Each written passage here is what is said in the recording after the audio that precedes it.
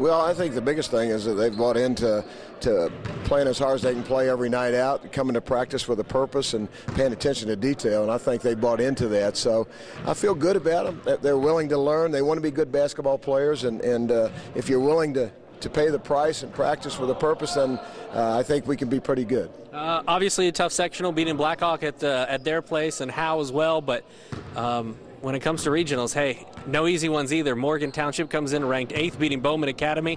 What do you know about them? What's going to be a big key on Saturday morning? Well, we're going to have to play team defense and rebound the basketball. Number 12 for him, his name's Grubel. He's a Division I player. He's averaging over 20 points a game. He's very good. He can handle a basketball, go inside and outside. Then they got a kid named Klinkus. I think his number's number 20. He's a good outside shooter. They got a little bit of everything. They play good defense. They don't turn the ball over, and they're smart. But the biggest thing too is they got seniors. They got 4 seniors playing, so they got some experience. What is it going to take not only to beat them, but also, you know, when you take a look at it, if you were able to move on and then maybe play Triton at Triton, I mean, this is a challenging weekend. How can you guys get it done? Well, I thought the first weekend was a challenging weekend going to Blackhawk and playing because, you know, we beat some good teams there. But, you know, I think, as I've told the players, I think we just got to do what we do.